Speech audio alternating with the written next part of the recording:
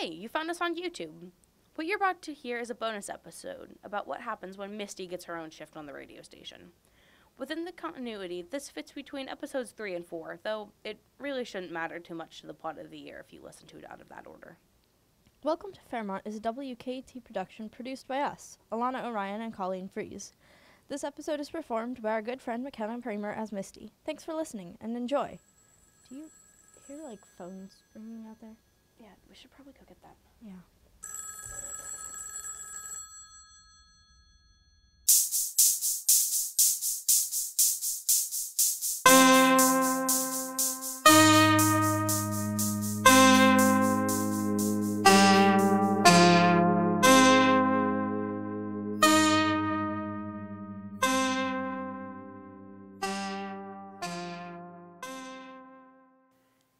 Hey, I'm Misty.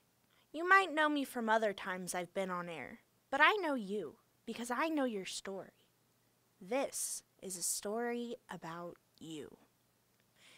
You've probably been listening to this station for years. In fact, you're almost certain you have, though sometimes it's hard for you to tell since the merge has been so weird for you.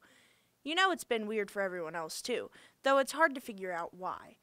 You can't exactly read their minds or anything, but sometimes you think you can read their faces. A glance out the classroom window into a world they can probably remember. A wince as they walk out the door, as if they're expecting to be walking right back in it again. You're almost certain that you do the same, though it's hard to catch yourself doing it. You've spent nearly countless years of your life with the same routine. You wake up in the morning at your home. You always have memories of the weekend intact until you do this, but sometimes you forget what day it is until you look at the calendar you have tacked to your fridge. On those mornings, which is practically every morning, you get up, get dressed, brush your teeth, and eat breakfast. Those things don't always come in that order. Sometimes they're entirely reversed. But no matter what order those first 4 things come in, the 5th thing you do is go to school. It used to be that you would walk through the door and the memory of the weekend, already dissolving as memories do, would disappear entirely. You would forget the morning. You would forget that one memory you still have from being 3. That one, of course, is more of a still image and an impression, really, but you treasure it all the same. But as soon as you'd walk through the door, you'd stop treasuring it because it's no longer there. It would be another day at school, just like any you remember before, and all that you assume will come after. Home used to be nothing more than a concept, the place you must go when you leave at the end of the day, because there's no other logical answer. It just was. Since you were thinking about it, the last you could recall was walking out those doors. That had been Friday. You had spent your weekend. You hoped you'd enjoyed it. But that day was Monday, and you would have walked out the doors at the end of it. And then you came in again. You hoped you'd slept last night. Now, of course, you know. You were crossing a memory line. Time, as strange a concept as it already is, was acting even stranger.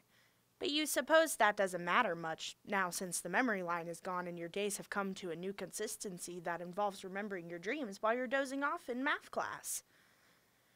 Not that your teacher will notice, he is just a psychic link after all.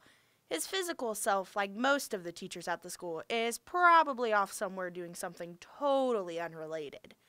You hope he's having fun doing whatever it is, but you have no way to know and it doesn't concern you in the slightest.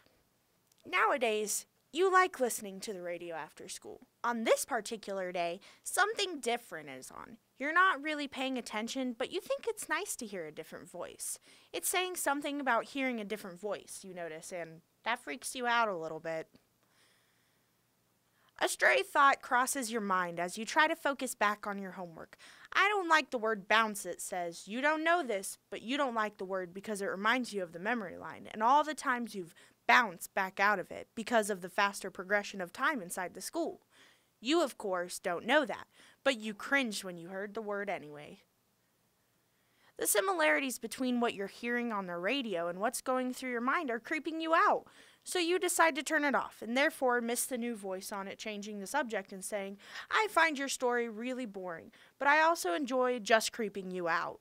You know you'll remember everything you heard on here in a dream tonight. And if you think you're creeped out now, just wait till you're dozing off in math class tomorrow. You're not going to be getting any good sleep for a week. I'd guess that the other listeners right now are wondering, why is Misty narrating the day of some random student? And the answer is that I'm just doing it because I can. I'm also going to use this opportunity to make sure that you all know that I'm going to mess with the flavor of your lunches one day next week. But I'm not going to tell you when or how. Enjoy that anticipation, kids. You'll never know what inspires me to act, but you'll always find out when I do. You know, sometimes I miss the large day.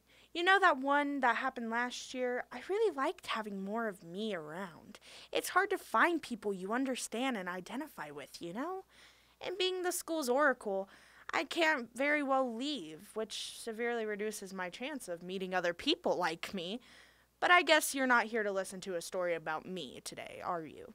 Because this is a story about you, and I should get back to it since you're about to turn on your radio. You flipped the switch just in time to hear it, but this time decide to leave it on. There is something comforting in the words of the stranger on air, even if they were probably stalking you. You do hear them say that they aren't, in fact, stalking you. They just know what you're doing. They know all about you because this is your story.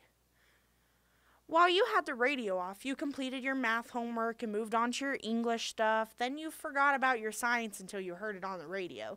You smack your own forehead in that mundanely human act of forgetfulness. It stung a little bit, and you vaguely wished for a moment that you weren't human and therefore didn't feel the need to act mundanely like one. But you finish your English homework and start on your science. You get about halfway through it when the thought strikes you that school became a lot easier when you could actually remember that you had homework to do, even though you still forget it sometimes. Forgetting it now has nothing to do with leaving the school.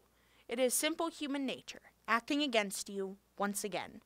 You again resent that you're mundanely human, but there's nothing you can do about it, so you turn your attention back to your assignment. You continue to have a lot of intrusive thoughts as you go through the questions, but a lot of them are frustrated in nature and don't comply with the FCC laws regarding use of language, so you don't hear them out loud. No one does. You tune out the radio again as your attention is dragged into the last question on your homework. This is a shame for you, since the answer you need is just 42. But you don't hear that and continue to work out the problem the long way. You also don't hear that the show is ending in a matter of minutes. In fact, you aren't going to hear anything else I say for the last bit of this broadcast, so I'm done telling you your story. You need to get a life, because now I've wasted some of mine sharing yours. Anyway, I'm Misty, and this has been a story about you. I can't wait to hear what horrors you think of in math class in the next couple of days as you think about this again. Thanks, I guess, for tuning in with me. I doubt it'll happen again. Happy nightmares.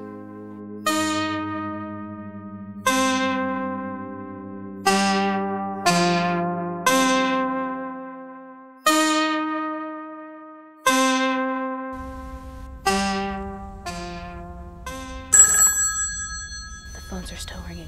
I don't know what's happening. If we're not back next week, call for help, please. We're hiding under the radio. That was a story about you, a standalone episode of the series of Welcome to Fairmont. Again, our show's a WKET Production, created by Colleen and myself, Alana. So, in the case that we are in fact here next week, tune in with us on the radio on March 30th for the 4th episode. And my internal screaming at being a legal adult. Anyway, thanks for listening. Happy nightmares. God knows that this is one.